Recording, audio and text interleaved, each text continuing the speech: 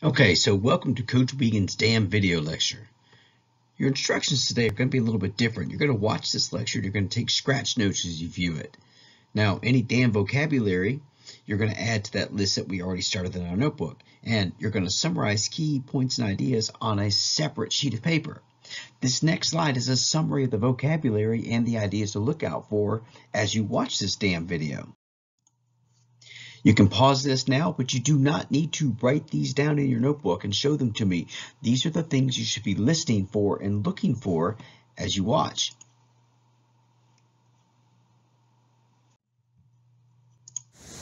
So here's a river, and all that river is a collection of runoff water that is going someplace. But we have discussed and we understand that the amount of runoff isn't always the same. On days where it rains a lot, this river is going to have more water in it because there's more runoff. Places where there's a lot of impervious surfaces, there's going to be more runoff, and when it rains, this river is going to get extra runoff in it. Well, that river can only handle a certain amount of runoff. And if too much runoff goes in the river, we get a flood, which is no good. So the question becomes, how do we prevent floods? How do we control the amount of runoff that's moving through this river? Well, the number one thing that is done to control the amount of water in a river is that right there. This is a man-made structure. This is something we built to control the water in the river. This is a dam. A dam, by definition, is a man-made barrier that controls the amount of water in a river. And you can see in this picture right here, we're letting lots of water come through that dam right now. Because if you look at the sky, it's not going to rain today. But if it were going to storm tomorrow and we knew it was going to rain a lot, we would close those openings in the dam and make there be less runoff in the river because we know it's going to rain and the river is going to get higher. So once again, by definition, a dam is a man-made barrier that's meant to control the amount of water in a river.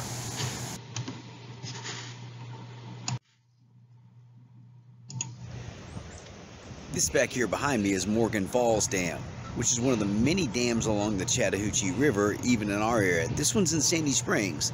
And what this dam does is help us control the amount of water that comes through the river and keeps it from flooding every time it rains hard.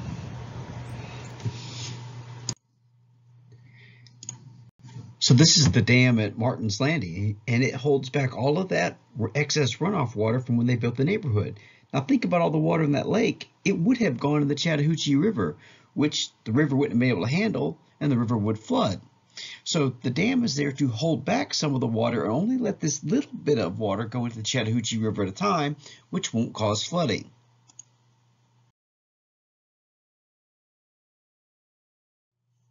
So the number one reason to build a dam? To control the amount of water that goes in a river and prevents the river from flooding. Now floods, remember that what a flood is when water comes out of its normal boundaries and go where we don't want it to be. Usually this is from times when it rains hard, and especially in areas that we have a lot of impervious surfaces. But a certain amount of flooding is always natural. Here I am in Dallas, Texas, and this is the Trinity River, which is the main river that flows through Dallas. Now if you look around, the land in Dallas is pretty flat, which means the water doesn't move very fast. You can see this water in this river is just kind of sitting here. Well, this creates a problem when it rains a lot. When it rains a lot and you get a lot of runoff that comes into the river, because the land is so flat, the water doesn't move away very quickly. So that means the river fills up rather quickly and the river comes out of its banks very easily. This is not as much a problem where we live in Atlanta because the land is steep.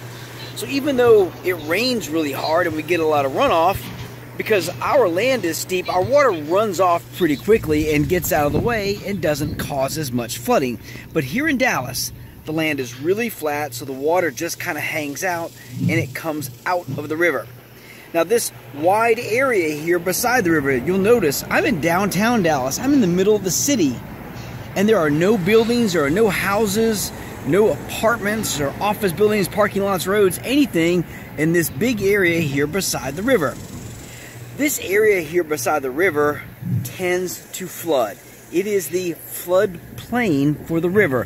A floodplain is a wide, flat area next to the river where the water tends to come out of the river and flood. Because of that, you don't build in the floodplain. You could build a house over there, but the first time you get a summer thunderstorm and it rains really hard, your house is going to flood. If you have a business over there, it's going to flood, and it would be a total loss.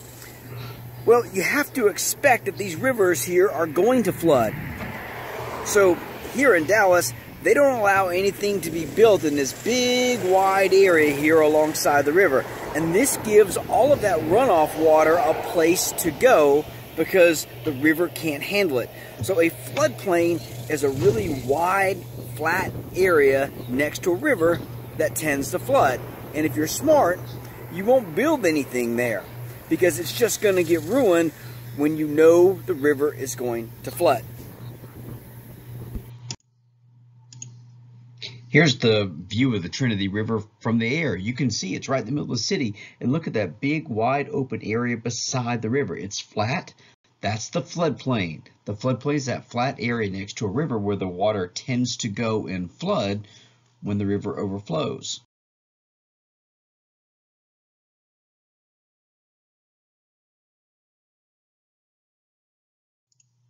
Here in Georgia, we get something like this. There is no floodplain in this picture, even though there is a river, because it's so steep.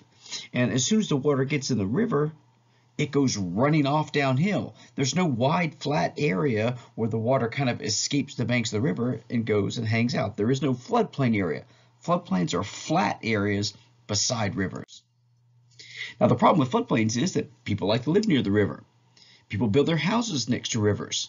And when the river gets too much water in it and it comes out of its banks, it goes into that floodplain and damages your house. Think about this right here. If it rains too much and this river gets too much water in it, the water is going to come out and it's going to go right where the houses are. Something like this right here. These houses were all built in the floodplain. Here's our river. It got too much water in it. The water came out and is hanging out in here where our houses are. Not a good situation. So why should you care? I always try to give you some application of what we're learning about in this class. Like, how will this affect you at some point in your life? Well, in a word, your wallet, money, insurance. You have to pay insurance on your house every month in case something happens to it, like a fire or a tornado, any kind of natural disaster, including floods. Well, the amount of money you pay kind of depends upon what are the chances that your house is going to have damage from an event. So we'll consider these two houses here. This house here is in the floodplain. It's right next to the river. If this river gets too much water in it, and that's what happens to rivers, the water is going to come out and go right to where that house is. This house up here is not in the floodplain. It's way uphill. The water's not going to wind up going way uphill. So house number one has a lot less chance of having damage from a flood. So here I am down at the end of Eves Road, and that in front of me is the Chattahoochee River. And we know that the water level in the rivers can change, and if it rains too much and we get too much runoff, water can come out of the river. That's a flood. Well, I want to call your attention to what this land looks like right here. Notice the land is pretty flat, and we've got a house right there on flat ground. Well, this is in the floodplain. This is the flat ground right beside the river where the water is going to go first. This house is built in the floodplain, which means it's very susceptible to flooding. This is where the water is going to go when it comes out of the Chattahoochee River. This means that the people that own these houses in this floodplain likely have to pay extra money for insurance because there's a good chance their house is going to get damaged by floodwaters. So the Chattahoochee River is down there at the end of that road, and you can see that that area in there is all very flat. That's the floodplain. That's the flat area next to the river that is likely to flood when the river gets too much water in it. But if we come just a few hundred yards up the road, you'll see a house like this, and notice it's starting to go on the uphill. That's not flat anymore, so that's not in the floodplain, which means that house right there probably pays substantially less money for their home insurance because they're uphill from the river and they're not very likely to get flooded. So here's the area where I was standing in. That's the intersection. And think about a house up here. You can see it's up in the hills. Even though it's pretty close to the river, it's not in that flat area. So therefore, it's not in the floodplain. You're going to pay less insurance. Houses in this area and in this area, they're right in that flat spot beside the river, right where the river is going to flood when it gets too much water in it. So likely, their homeowner's insurance is very expensive there because there's a good chance they're going to get flooded. Now, a 100-year flood. A 100-year flood, this is a vocabulary term, but hold on your definition for a minute. A 100-year flood means that there's a 1 in 100 chance that a flood of that level can occur in a given year. Basically, this is a really bad flood. This is a flood that's so bad that it's only about 1 out of every 100 floods. Now, it doesn't mean that you can't have one every year. It doesn't mean if you have a 100-year flood in 2020, it's not going to happen again in 2021. It just means the odds are not great. So really a better way to describe a 100-year flood would be saying it's a 1 in 100 chance of flood. In other words, it's a really bad flood that only happens about 1 in 100 times. Here's an example of a 100-year flood. We had one here in Atlanta in September 2009. And you can see how bad this was. This over here, this was Six Flags, which is right beside the Chattahoochee River. It's in the flat area. It's in the floodplain of the Chattahoochee River. And the water came out of the river because it couldn't handle it all, and it flooded Six Flags. And you see these people's houses all underwater. They lost their houses, or they lost a significant value of their house because they had to have so many repairs being pay for so many repairs to be done, because that's obviously very damaging to your house to be underwater. So what can we do to prevent these floods? If we don't want to lose millions of dollars, I don't want to lose my house because it got flooded out. So even though it's natural, there are ways that we can help to control the impact of flooding. First thing we can do, we talked about this at length last week, manage the runoff. Keep water from going into the river, and we can do that by sending it to a retention pond or allowing it to soak in the ground somewhere else, like a bioswale. Hold it back in a rain garden. Anything to keep water from going into the river, because the less water that goes in the river, the less likely it is going to flood. Here's where this presentation comes into play, and that is build dams. There are going to be times where it just rains a lot and the river is going to naturally want to flood. But if we build a dam, we can control the amount of water that's going into the river or going through the river at any amount of time. So we can help keep the water level in the river low enough to where it doesn't cause a flood, even if it does rain really hard. Going back to that area down the end of Eves Road, you would think these people here have to pay a ton of money for homeowners insurance. You would think, man, they get flooded out all the time. But in reality, they don't, because a little bit down that way is Morgan Falls Dam, and a little bit this way is Buford Dam. So these houses right here, they've got a dam on both sides of them. So the river right there, right here in our area, is regulated pretty tightly, and it can be controlled so that it doesn't flood because there's a couple of dams right in the area. Now, another reason to build dams is about having enough water for our needs. Remember, we need water 365 days a year. We're going to flush our toilets every day. We got to drink water every day. But sometimes we don't have enough water for our needs. We know that in this part of the country, it rains a lot. In this part of the country, it doesn't rain nearly enough. But there's people that live out there where it doesn't rain. Well, what do? Consider, here's a dam. Let's let a little bit of water out. But remember, a dam stops the natural flow of water, and what you wind up with is a huge collection of water behind the dam. Well, that water is now just sitting there, and I've got it to use for later when I might need it. Now, think about this right here. So this is Phoenix, Arizona. It's in the southwest where it doesn't rain very much. But it does snow a lot up in that part of the country. And when the snow melts, the rivers start to flow and they bring water downstream. The problem becomes after the snow is all done melting, the rivers will start to run dry. And that's no good if you live in that area because you need water 365 days a year. So there are times of the year where you'd have too much water and it would just be wasted. So what if we could do something to manage the flow of water? If we could kind of hold on to some water for later in the year when I might need it. That's why we build dams. This is Hoover Dam. It's on the Colorado River. And you look at the picture, this is in a part of the country where it's very dry. It doesn't rain hardly at all. But a lot of people live there. So what they did was they built the dam, and as the melting snow water comes down, it hits the dam and it piles up. Well, now I've got a big bucket of water that I can dip into at any time of the year. And I've got water there ready for when I need it, whether it rains tomorrow or it doesn't. So, reason number 2 to build a dam is to store water for later use. And this is very common in the West where rainfall is not nearly as regular as it is for us back east.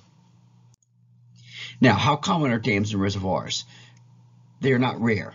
There are 8,100 or so major dams. I mean major, that means they're over 50 feet tall. In other words, the height of a 5-story building or more. There's 8,100 dams that are at least that big. So you can see they're in all 50 states. These are not rare things.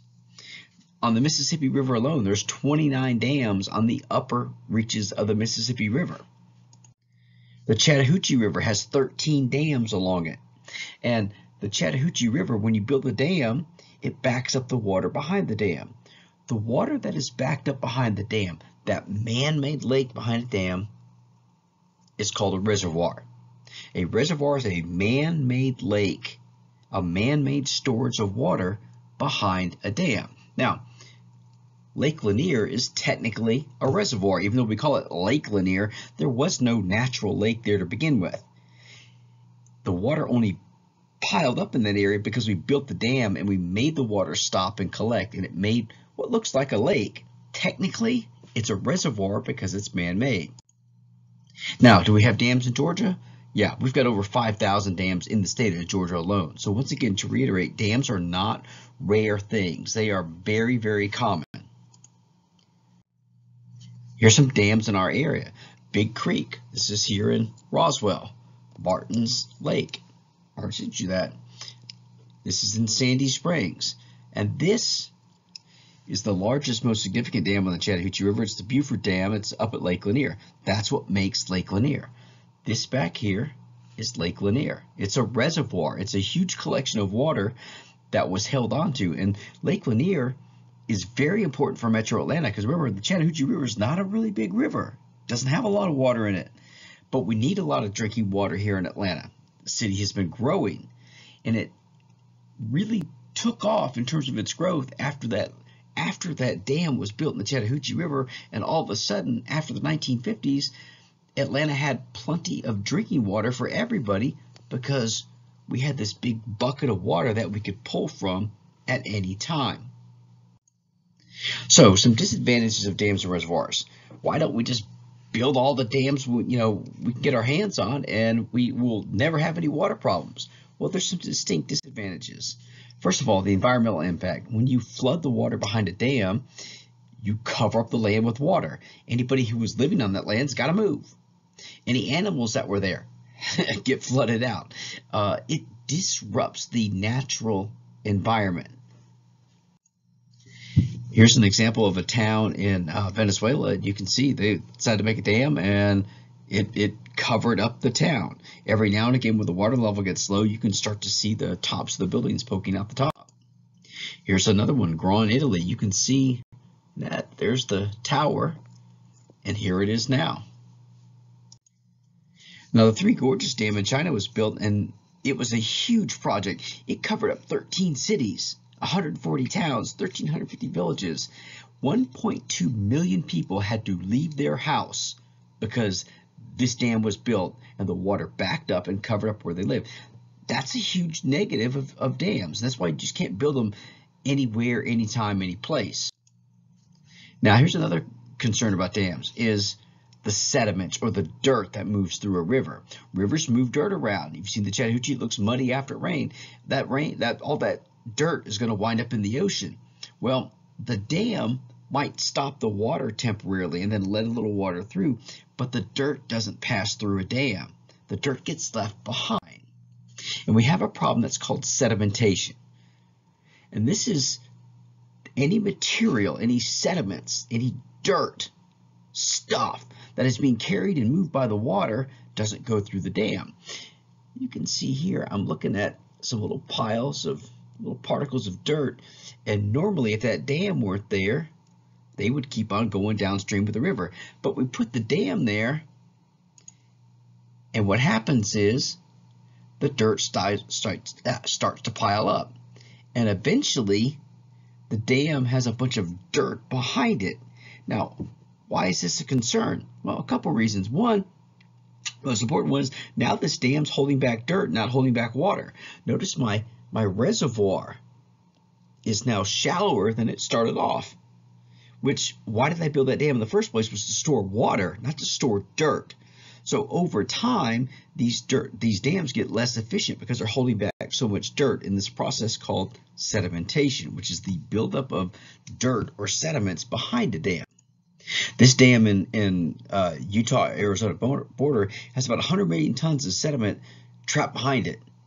That's annually. That's about 30,000 dump truck loads every day of dirt that gets piled up into this reservoir behind this dam.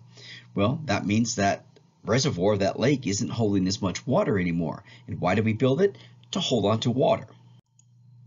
Now, there's some other environmental impacts. You change the water temperature. Because deep water is always cooler than shallow water, anytime you have a dam that has a river on it, the water ends up being colder, which changes the plant animal life. This is why when you go down to the Chattahoochee River, for those of you that have been in the river, the water's always cold. Because Beaufort Dam is a couple hundred feet tall. The Lake Lanier is very deep, so the water stays very cool, and the Chattahoochee River stays cold. You also lose water. You get evaporation. You get water that seeps into the ground or through the dam, so that's the water you can't use anyway.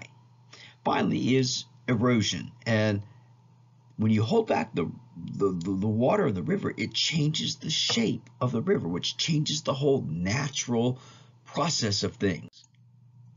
Dams can also break. Most dams in our country aren't the big fancy concrete ones. They're made of dirt, and dirt gets waterlogged. Water seeps in through the dirt, and eventually, if too much water gets into dirt, they break.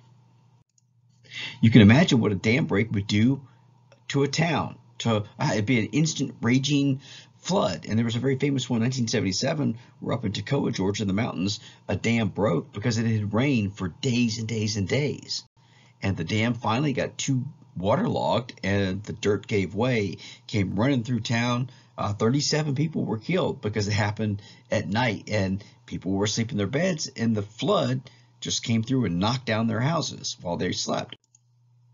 Now, there are some significant dams or reservoirs I want to show you. First of all is Hoover Dam. This is one near Las Vegas. It's probably the most famous dam in our country, and it forms Lake Mead, which is the largest reservoir or largest man-made lake in our country. And it's a good thing, because you can see this area, how dry it is. They need a lot of water there because it doesn't rain very much. Lake Mead and Hoover Dam is one of the reasons why Las Vegas is such a big city. Until they built Hoover Dam, hardly anybody lived in Las Vegas, and why would you? There was no water to drink. But once they built the dam and they have this big lake now to get drinking water from, sure, why not? You can live there. Lake Oroville Dam, I'll show you this one because this is the nation's highest at about 770 feet. That's not quite as tall as the tallest buildings in downtown Atlanta. Here's one in Tajikistan, which is the world's tallest at 1,100 feet, which is about as tall as the tallest buildings in downtown Atlanta. Here's one in Switzerland, 935 feet. I like this one. It's a concrete dam, and you can see the people down at the bottom for some sense of scale. Now, dams don't have to be tall. They could also be wide to hold back a lot of water. Now, this lake here isn't very deep per se, but look at the amount of water that is being held back there. That's a lot of water to hold on to that we have now for future use. If it doesn't rain for a while, we still got water. If we have a drought, we still have water back there. That's a huge advantage to making dams. This is our largest dam in Georgia. It's at Carter's Lake near LJ, and it's about 445 feet deep.